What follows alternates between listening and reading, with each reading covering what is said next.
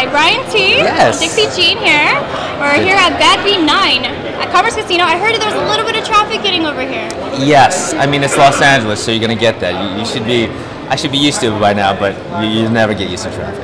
So it seems like you're a busy guy. You centered out of here. You did Wolverine that's coming out. Yeah. And Fast and Furious Tokyo Drift. Mm-hmm. You know, what are you looking forward to with Wolverine coming out? Well, I think everything with Wolverine. I think the fans are going to be pleasantly surprised to see what this Wolverine has to offer. I mean, James Mangold really took it to another level, brought so much depth and character to the whole entire series, and I think fans are just going to go ballistic when they see it. Definitely, we're really excited. So it's out July 26th. You can check it out.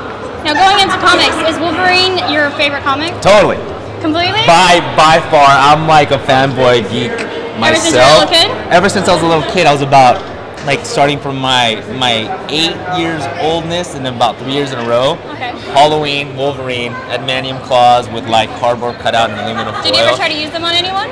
Oh, totally. You're 8 years old. What are you gonna do? You're gonna try to You're gonna have to. I think I actually had those things when I was a little kid, but I tried to open soda bottle caps. With adamantium claws? Yeah, I was trying to be a challenge. I wanted to try to do it. That's pretty good. That's so pretty good. To do. You might have had a good set of pair. Mine were only the ones that mom could put together and help me put on my hands. Yeah. No. Wolverine was my favorite guy. X-Men was my favorite character. And then now being a part of it, it's probably been a dream come true, yeah? Total dream come true. I mean, I was such the little fanboy kid on set, kind of running around You're like, can I get your autograph? Totally.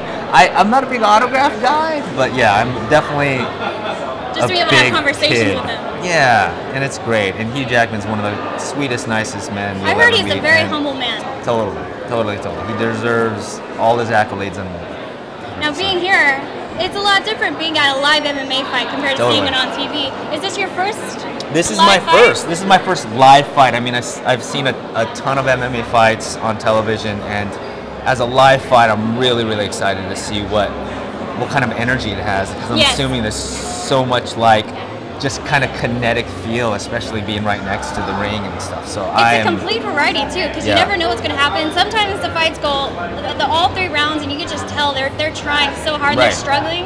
And then there's this one, it's just like a simple knockout, and you don't see it coming. It's just it keeps you kind of on the edge of your seat. No, that's what I'm excited about. That's what I mean. I'm a hockey fan, but I think watching it live and on television is a completely different experience, and to actually go there live is so amazing. So to come here and not have it on television, I'm psyched for sure. And it's kind of in your backyard. It's probably not that bad coming just not at all. Come down to Commerce, watch some amazing athletes kind of beat themselves up. What more can you ask for? Is it something that you would want to do yourself? Oh, Can you see her doing that? No.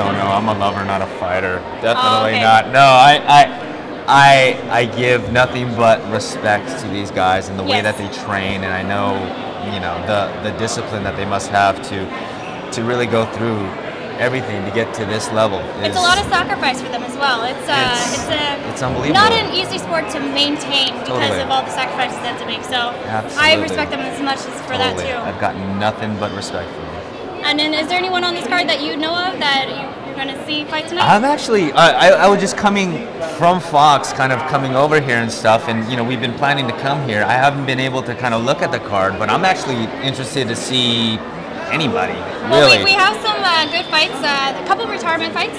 Gabe Rudiger's fight is going to be his retirement fight. And it's also kind of interesting because the opponent he's going against, Scott Catlin, they've fought each other before. Okay. Scott Catlin beat him, so Gabe Rudiger is kind of going for redemption for this. Right, and kind of go out, go on in a swan song, kind of go out and bang and stuff like that too. That's interesting. And then we have a title fight going on tonight for belts. I heard that. George Valdez versus Ernest Chavez. Right. So that one's going to be tough. And then the Chris Foley fight, that one's going to be pretty intense.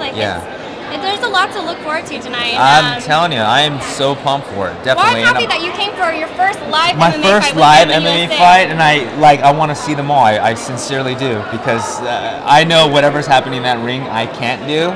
So I still got nothing but respect for them, definitely.